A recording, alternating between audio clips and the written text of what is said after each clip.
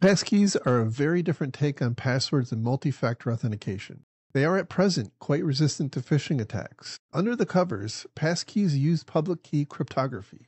When you set up a passkey, your device creates a public-private key pair and sends the public key onto the website you are logging into. That passkey is effectively hard-coded to only work on that website. In this way, if you are tricked into visiting a phishing link that purports to be a site that you have a passkey for, your passkey wallet will not send the passkey on to the site because it does not match the site that is expected for that passkey.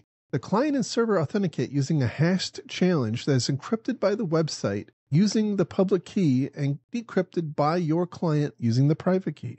In addition to being much more resistant to many forms of social engineering and phishing attacks, passkeys make authentication incredibly simple and streamlined for users. I've seen some reports that indicate the average time to log in using a username, password, and two-factor code goes from around a minute or two down to 8 seconds or less. The downside is that not many sites and apps support passkeys yet, but more are each day. The other larger challenge is storing passkeys. Just about everything you use can create and manage passkeys now, from your phone to your browser to your desktop OS and your password manager.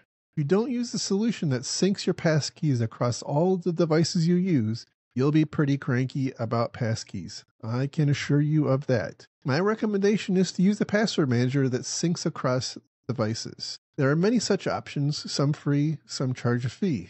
I personally use 1Password for this, and it works great. And no, I'm not on the take from 1Password. But if they want to toss me some money, let's talk.